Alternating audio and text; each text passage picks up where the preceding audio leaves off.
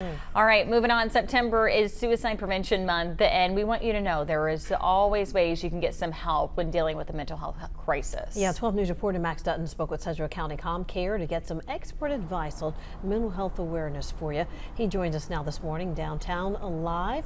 Max, what did you find out? Yeah, Felicia, ComCare tells me it's an important conversation to have with your friends and family, just letting them know that it's okay to be unhappy, but also telling them that it's important to pay attention to their feelings as a way to manage that stress. Now, I do have some tips to share with you from ComCare that they gave me. They say develop a plan for when you're feeling sad and have a self-care routine prepared.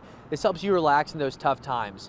Connect with community, have others around you as a support staff. Now, in terms of looking out for others, keep an eye on your friends and family and be aware of how they're acting. Jennifer Wilson of Sedgwick County ComCare Crisis Services says more people are now comfortable talking about their mental health.